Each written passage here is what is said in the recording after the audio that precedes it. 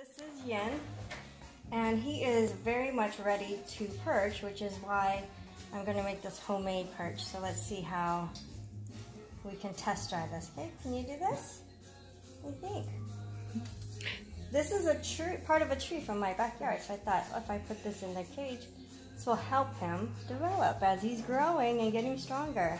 He's doing so good. Look at him. All right, let's see if I can make this perch for their little cage here. So I just used the hot glue gun. It looks like Yang likes it. Yin, you're still down there, but let's see. Will you go up, huh? Will you try it?